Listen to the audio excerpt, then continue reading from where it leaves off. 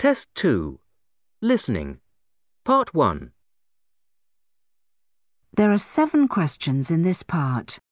For each question, there are 3 pictures and a short recording. Choose the correct picture and put a tick in the box below it. Before we start, here is an example. What will the boy take back to the shop?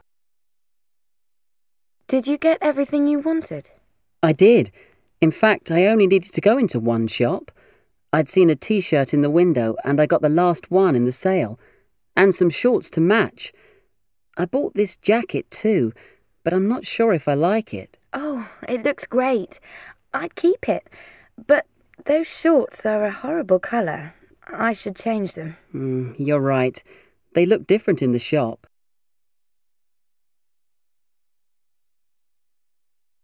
The first picture is correct, so there is a tick in box A.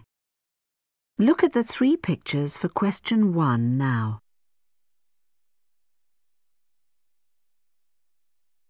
Now we are ready to start. Listen carefully. You will hear each recording twice. 1. Where will they meet? Oh, I'm tired of sitting in this traffic queue. Do you mind if I get out here because I want to go to the library? When you've parked the car, I'll see you in the cafe. You know, the one next to the swimming pool.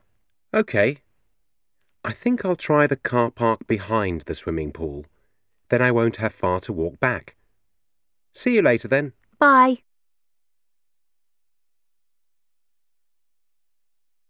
Now listen again. Oh, I'm tired of sitting in this traffic queue. Do you mind if I get out here because I want to go to the library? When you've parked the car, I'll see you in the cafe. You know, the one next to the swimming pool. OK. I think I'll try the car park behind the swimming pool. Then I won't have far to walk back. See you later then. Bye. 2. What is the woman looking for? Good morning, madam. Can I help you? Oh, yes. My daughter left her coat on the bus yesterday. It's dark blue with a wide belt and a large collar, and it's got 2 big pockets on the front. She left her purse in one of them, unfortunately. I'll see if we've got a coat like that. Just a minute.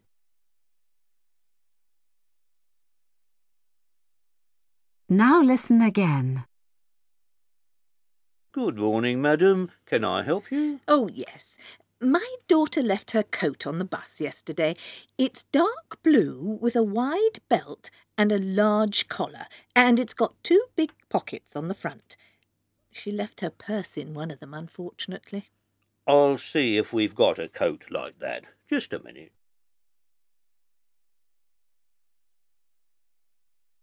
Three. Which photograph are they looking at?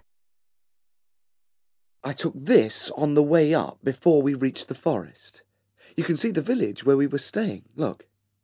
When we got to the top of the mountain, I took lots of photos because there was a wonderful view of the sea from up there. But unfortunately, those ones were no good. Something went wrong with the camera.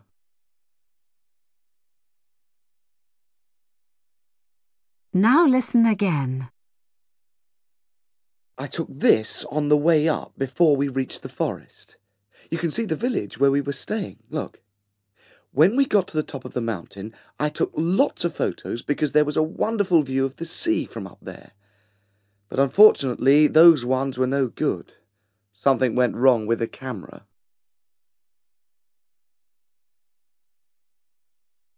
Four. Where is the boy's flat? Hi, is Misha there? No, sorry, he's not. Can I take a message? Yes, please. He's coming to see my new flat tomorrow and I need to give him directions. Can you tell him when he gets off the bus, he needs to cross the road and take the first turning on the right, then the second turning on the left. My flat is just before the roundabout on the right-hand side. OK, I've got that. I'll tell him.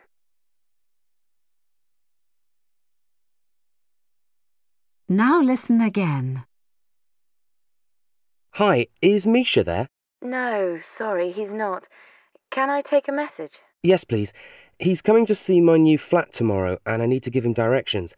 Can you tell him when he gets off the bus, he needs to cross the road and take the first turning on the right, then the second turning on the left? My flat is just before the roundabout on the right-hand side.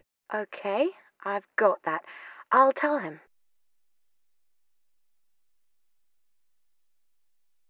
Five. Who is coming to stay with the girl? My aunt's coming to visit us at the weekend. She's bringing my twin cousins. They're 6. They were babies last time I saw them, and it was really hard work for all of us because they used to cry a lot then. I'm really looking forward to seeing them again because they live in New York, so I don't see them much. My uncle has to stay behind because he has to work, and Joe, their teenage son, has decided to stay with him, so that's a shame. I won't see them this time.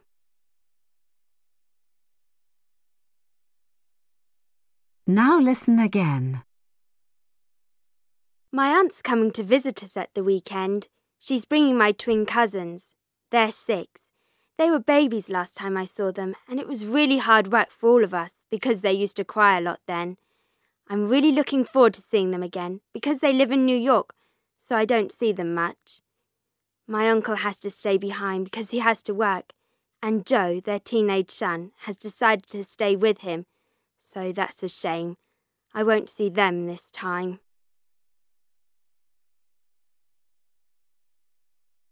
6.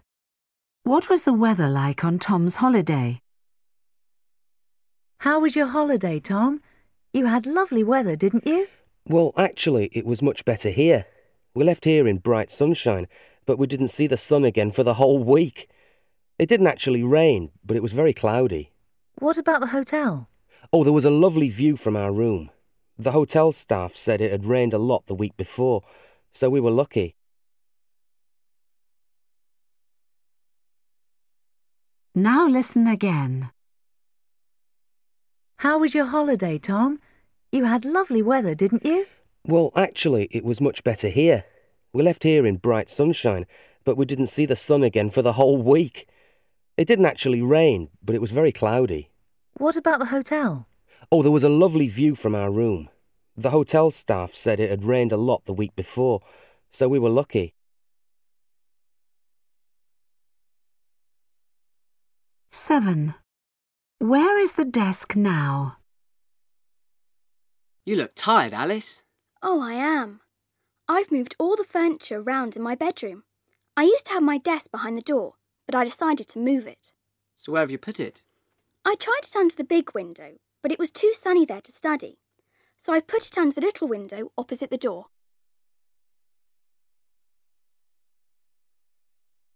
Now listen again. You look tired, Alice. Oh, I am. I've moved all the furniture around in my bedroom. I used to have my desk behind the door, but I decided to move it. So where have you put it? I tried it under the big window, but it was too sunny there to study. So I've put it under the little window opposite the door.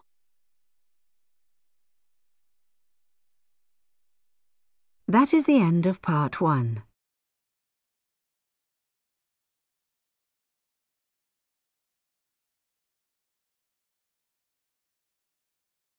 Test 2. Listening. Part 2. Look at the questions for this part. You will hear a tour guide talking to a group of tourists about a coach trip. For each question, put a tick in the correct box.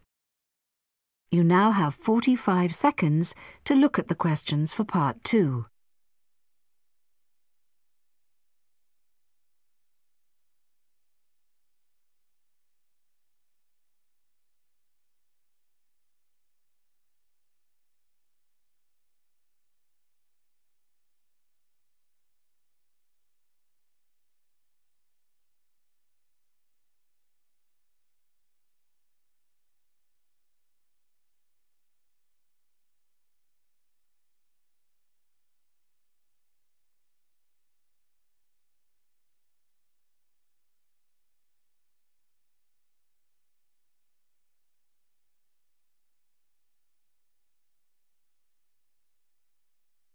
Now we are ready to start. Listen carefully. You will hear the recording twice. Good morning, everyone. I'm your tour guide for today. We've made a change to the trip we usually make on Thursdays. I hope none of you will mind. We're still going to visit the beautiful town of Brampton with its old university, and there'll be time to look round that as usual. But today, because we have a lot of children here this week, we're also going to a wildlife park, which a colleague of mine has recommended. On the way to Brampton, we'll drive through some beautiful countryside. We'll go over the mountain and we'll have a lovely view of the lake from the top. We'll stop there for a few minutes so you can take some photos. In the next valley, we'll have a break for coffee. There's a cafe near a beautiful waterfall, and if any of you want to go for a walk, you can. We'll get to Brampton at about 11:30. It's a lovely town. We'll start by taking a guided tour of the university, which was built in the 17th century. Then there'll be time for all of you to have a look at the shops. Most people come to Brampton nowadays for the shops, but it's the university that made the town famous. If you don't want to look at the shops, I suggest you visit the museum. After lunch, we'll get back on the coach and go to the wildlife park. We need to stay in the coach while we drive round because we'll see lions in the park, which can obviously be dangerous. Tell your children not to expect it to be like the zoo. The animals are sometimes hiding in the trees. I know some friends of mine have seen some tigers, but I've never seen them. And I'm afraid they no longer have any monkeys, but you may see some giraffes. We'll leave the wildlife park at 5:30. The journey back takes about an hour and a quarter, so we'll return to the hotel at 6:45. There'll just be time for you to change before dinner at 7:15. Now then, before we get on the bus, if anyone wants to ask any questions, I'll try to answer them. I'm going to give each of you an information sheet about the places we're going to visit. Some of you were on yesterday's trip with me, and I know you found the information sheet helpful. So, if we just move over here...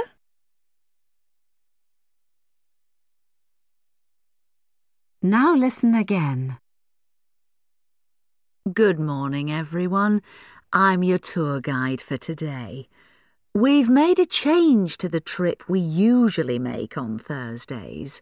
I hope none of you will mind. We're still going to visit the beautiful town of Brampton with its old university, and there'll be time to look round that as usual. But today, because we have a lot of children here this week, we're also going to a wildlife park, which a colleague of mine has recommended. On the way to Brampton, we'll drive through some beautiful countryside. We'll go over the mountain and we'll have a lovely view of the lake from the top.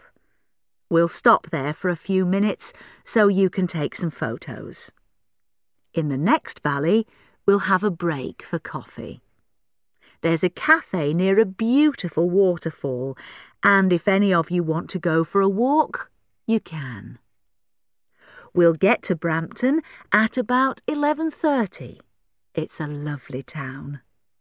We'll start by taking a guided tour of the university, which was built in the 17th century. Then there'll be time for all of you to have a look at the shops. Most people come to Brampton nowadays for the shops, but it's the university that made the town famous. If you don't want to look at the shops, I suggest you visit the museum. After lunch, we'll get back on the coach and go to the wildlife park. We need to stay in the coach while we drive round because we'll see lions in the park, which can obviously be dangerous. Tell your children not to expect it to be like the zoo. The animals are sometimes hiding in the trees.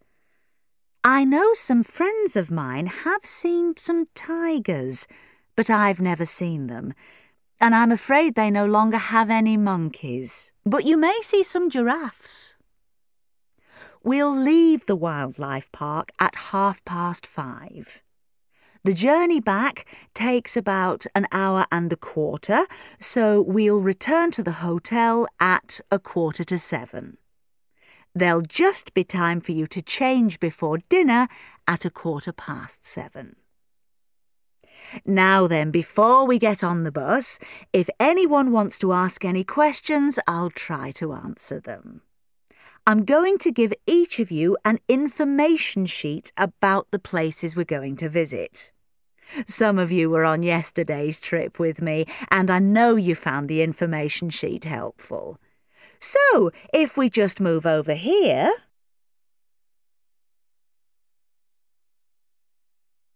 That is the end of part 2.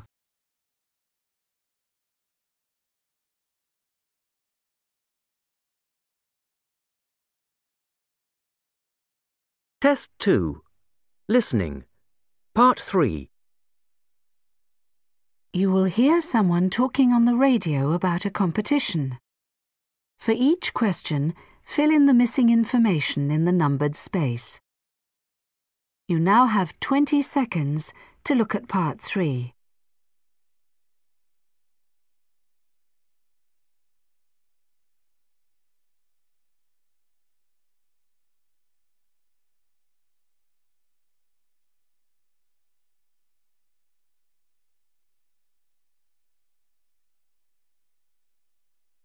Now we are ready to start. Listen carefully. You will hear the recording twice. Well, that's about it for this month's edition of Book Club. We hope you've enjoyed hearing our discussion this week. Now it's time for me to tell you about our super new competition. And I have to say, you won't believe the prize we've got for you this month. Would you believe we're giving you the chance to win your own computer? And not just a computer, it comes with a colour printer as well. This is a competition you really have to enter, isn't it? So what do you need to know? And what do you have to do? All you have to do is enter our short story competition. It couldn't be easier. We want you to write a short story up to 1,500 words long. The rules are very simple. In fact, they could hardly be simpler. We want lots of entries. What you have to do is sit down and write a short crime story using your own ideas. And they can be as strange and wonderful as you like. In fact, the stranger the better. But, and this is important, everything that happens in your story must be in the future.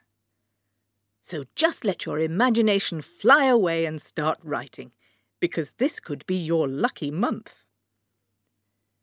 Send your entries to me, Joy Jones, at the usual address. Put your name, address, telephone number and, very important this, so don't forget, your age at the end of your story. Oh, and I forgot to say, for this competition there's an age limit.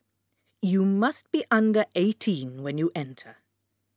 Make sure you post your story in time to reach me by the 8th of March. So good luck, good writing and good reading until next month.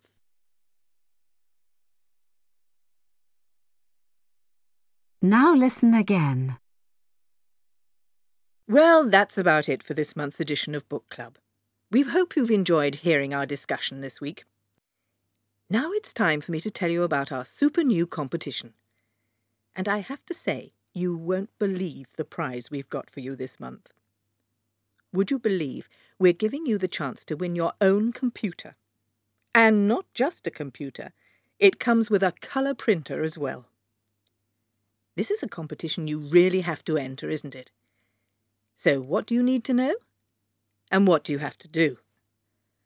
All you have to do is enter our short story competition. It couldn't be easier. We want you to write a short story up to 1,500 words long. The rules are very simple.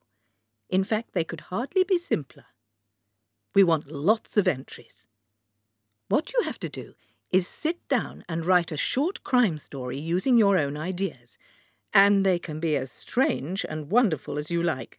In fact, the stranger the better. But, and this is important, everything that happens in your story must be in the future. So just let your imagination fly away and start writing, because this could be your lucky month. Send your entries to me, Joy Jones, at the usual address. Put your name, address, telephone number and, very important this, so don't forget, your age at the end of your story. Oh, and I forgot to say, for this competition there's an age limit. You must be under 18 when you enter. Make sure you post your story in time to reach me by the 8th of March.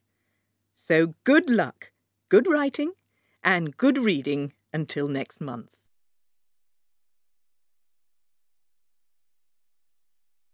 That is the end of part 3.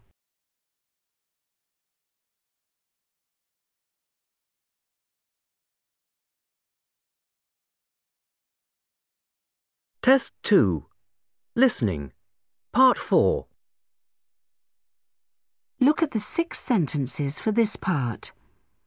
You will hear a conversation between a man, Marcus, and a woman, Cora, who work in the same office.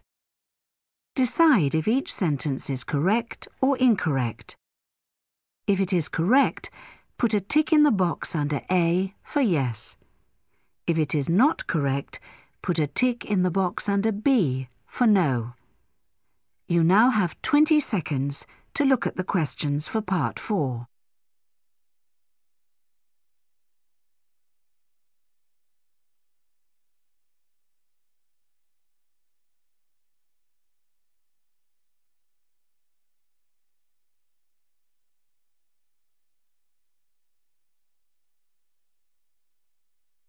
Now we are ready to start.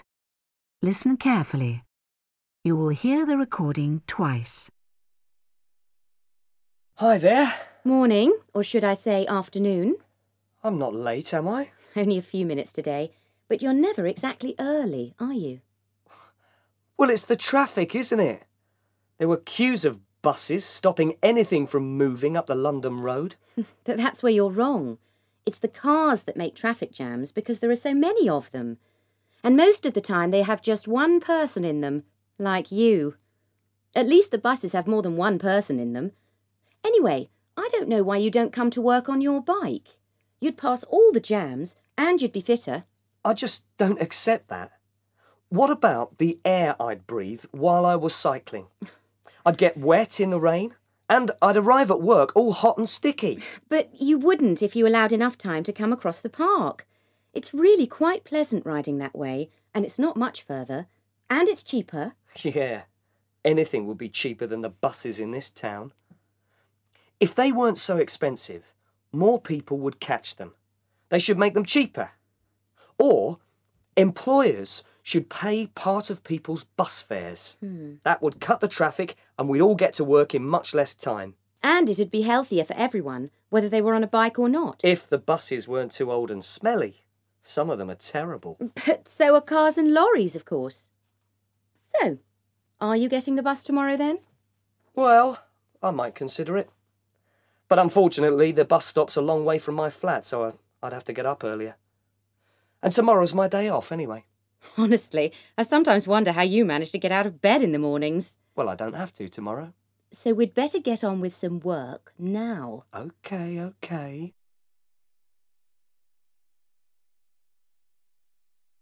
Now listen again. Hi there. Morning, or should I say afternoon? I'm not late, am I? Only a few minutes today, but you're never exactly early, are you? Well, it's the traffic, isn't it? There were queues of buses stopping anything from moving up the London Road. But that's where you're wrong. It's the cars that make traffic jams because there are so many of them. And most of the time they have just one person in them, like you. At least the buses have more than one person in them. Anyway, I don't know why you don't come to work on your bike. You'd pass all the jams and you'd be fitter. I just don't accept that. What about the air I'd breathe while I was cycling? I'd get wet in the rain and I'd arrive at work all hot and sticky. But you wouldn't if you allowed enough time to come across the park. It's really quite pleasant riding that way, and it's not much further, and it's cheaper. Yeah, anything would be cheaper than the buses in this town. If they weren't so expensive, more people would catch them. They should make them cheaper. Or employers should pay part of people's bus fares. That would cut the traffic and we'd all get to work in much less time. And it'd be healthier for everyone, whether they were on a bike or not. If the buses weren't too old and smelly. Some of them are terrible. But so are cars and lorries, of course. So, are you getting the bus tomorrow then? Well, I might consider it. But unfortunately, the bus stop's a long way from my flat, so I'd have to get up earlier. And tomorrow's my day off anyway. Honestly, I sometimes wonder how you manage to get out of bed in the mornings. Well, I don't have to tomorrow. So we'd better get on with some work now. OK.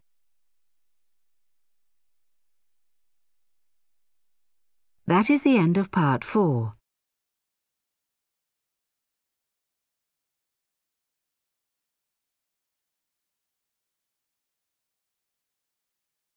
You now have 6 minutes to check and copy your answers onto the answer sheet.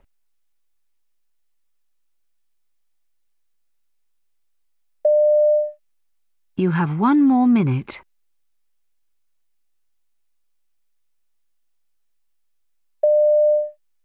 That is the end of the test.